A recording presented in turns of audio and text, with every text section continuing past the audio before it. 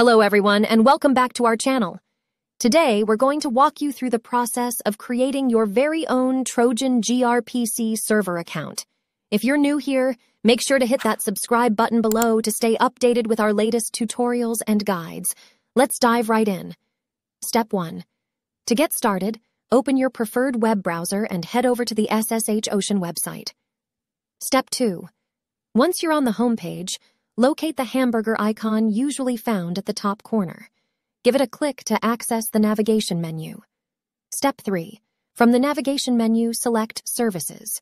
Scroll down until you find the option labeled Trojan GRPC and click on it.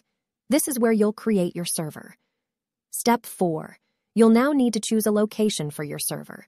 Pick the desired location from the available options. After that, select a server from the list of servers within that location. Step 5.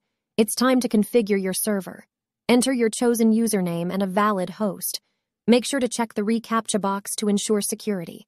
Once everything is set, click on the Create Now button to create your server. Step 6.